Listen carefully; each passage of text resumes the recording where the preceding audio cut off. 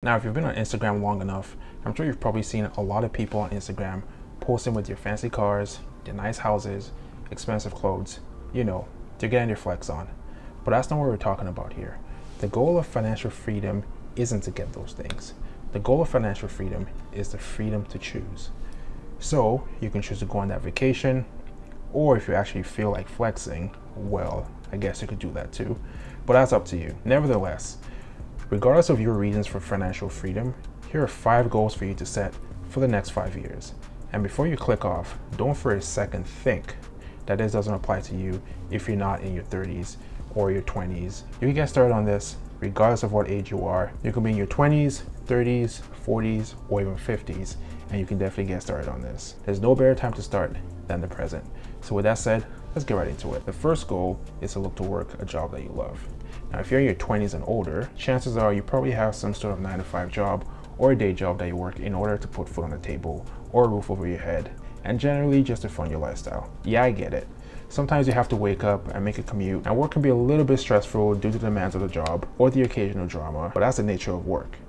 It's not always smooth sailing, and that is why it's called work. And besides what you might see on social media and all these entrepreneurs might tell you, your 9-to-5 will most likely be your main source of income until it isn't.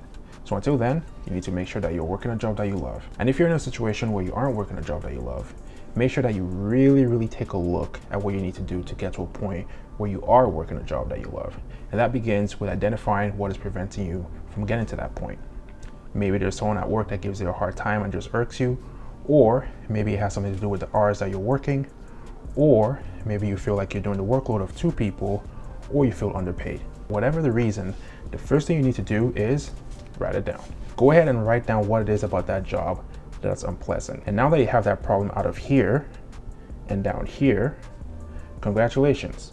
You've openly acknowledged the issue, and you might think that this isn't a big deal, but it's a huge step towards dealing with the issue. Now, secondly, you need to write down what you feel is the best way to solve this. Sometimes this might include having a talk with your manager, or looking to move to a different team, or moving to a different company. But keep in mind that moving to a different company will not automatically solve all your problems, because as they say, the grass is not always greener on the other side. So really put some thought into this. Now, after you've decided on the best way to solve this, write down the first step that you're going to take towards this. For example, if you want to talk to a manager, you might want to put a meeting in your calendar for a one-on-one, and think of how you would present the conversation. Or if you're looking towards another team, your first step might be to update your resume. Now, whatever it is, make sure you have that decided and then do it the first thing tomorrow. Again, you've already done some time thinking in the previous step, so now is the time to take some action and make the move that will work best for you. After all, your job is what you'll be literally spending 1/3 of your day doing anyway, so make sure it's the right one for you. Next, let's talk about having an emergency fund. Now, this is extremely important. I can't stress enough how important this is. Really. Now, if you want to take away one thing from this video, this will probably be the one. Now, for those not familiar, an emergency fund is money set aside to be used in case of an emergency. Like the in case of emergency break glass type of situation. Would you break glass if there was no emergency? Exactly. And we're talking about actual emergencies here, not last minute gifts or vacations. An emergency, like you get laid off all of a sudden, or if you have an unplanned medical bill or something like that. Now, this fund is 3 to 6 months worth of expenses, which gives you the opportunity, if you get laid off, to still pay for your core expenses while you search for another job. Now, before you go, "Oh man, I don't think I can save up that much." Well, let's be realistic about it. The same way that you can't lose belly fat in 1 week is the same way that you can't save that much in a short period of time. Now, it will definitely take time, but you won't get there without putting in a consistent effort. So let's get started. Now, the most important thing is to save the money in an account that you don't access regularly. The best thing to do here is to open a brand new high interest rate savings account. What is that, you might ask? A high interest savings account is an account that gives you high interest. A lot of financial institutions allow online only account openings, and this makes it easy to get started. You think I'm kidding? Google free high interest savings account and see exactly what those results are. I'll also include some additional links below that will be helpful to get you started. Now, once you've opened that high interest savings account, go ahead and deposit any amount you can afford to, and I mean anything. If you see it, deposit it. Got cash as a birthday or Christmas gift? Deposit it. Found some spare cash in your clothes? Deposit it. A friend owed you money and hasn't paid you back? By the way, if you have that one friend that keeps chasing you down for money, let's hear about it and how long you had to chase them before they actually paid you back. If your friend pays you back, deposit it. Basically, if you see it, deposit it. But it's not enough to go by if you see it, deposit it. The next level to this is actually planning amounts that you will deposit regularly in your savings account. It can be any amount, but the key thing here is to be consistent with that amount and the frequency of your deposit into your savings account. This is the secret to building up your emergency fund.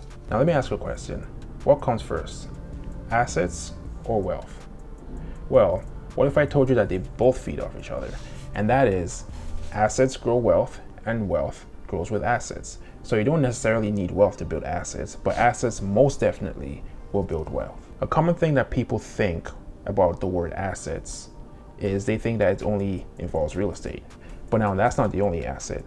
An asset is pretty much anything that appreciates in value with time. And by that metric, there is one other asset that's low cost and anyone can get started purchasing with as little money as possible. And we're not talking about crypto here. We're talking about stocks and ETFs. Now, the advantage of stocks and ETFs is that they are very liquid, meaning that you don't need to wait for a holding period to buy or sell, and there are no closing costs associated with stocks and ETFs, as opposed to real estate, for example.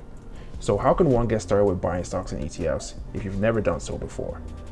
Well, there are many brokers that offer the chance to start trading right away, and some even offer commission-free trading like Wealthsimple. Wealthsimple offers you 2 free stocks if you use my link below. You can get a stock like Tesla or Google, for example. So sign up below and get you 2 free stocks when you sign up using my link below. And this offer is only open for Canadians, so sorry to my American peeps, but I'm sure there are American brokers with similar promotions that you can take advantage of. Now, if your only source of income is your job, then you're financially vulnerable than someone who has 2 jobs, for example. Now, you've probably heard of the story of the table with multiple legs versus the table with 1 leg.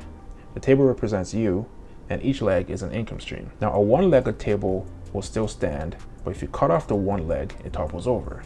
A table with 4 or more legs, for example, might wobble if you cut one of those legs off, but it won't topple over.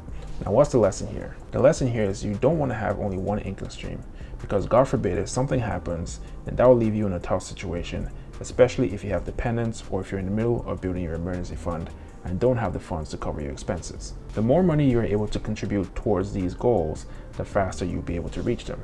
It's simple math, right? Typically, the best way to start with generating additional income streams is to freelance. You can be an Uber driver, or you can buy and flip electronics, or join an Amazon delivery program. An additional income stream helps you reach your financial goals faster, whether that be building up your emergency fund, paying down debt, or saving up for a purchase. So get out there and see what additional income streams you can start today. Now, if you have any debt, now is a good time to consider paying it down. The thing about debt is that if you aren't careful, it can set you back financially for years or even decades. You might be paying minimum payments on a credit card, but if you lose the ability to keep up with payments or lose your job, that can snowball out of control fairly quickly. The only sort of debt that's practical to hold is either a mortgage or any low interest debt. But in most cases, it's usually your mortgage. Credit card debt with interest rates at 20% is ridiculous and should be eliminated as soon as possible.